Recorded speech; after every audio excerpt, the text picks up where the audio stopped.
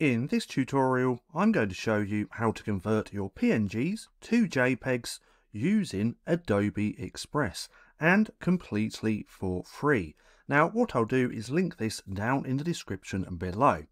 Now, you will also need a free Adobe Express account to do this. So I have this PNG just here. What we're going to do is convert it into a JPEG. So what we want to do is click on upload your photo.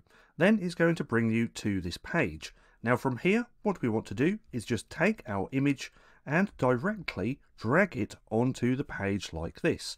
Then from here, all we have to do is click download, and now we have our PNG converted into JPEG. Now you can also open in Adobe Express just like this, where we can actually start designing on top of our PNG, or our JPEG should I say.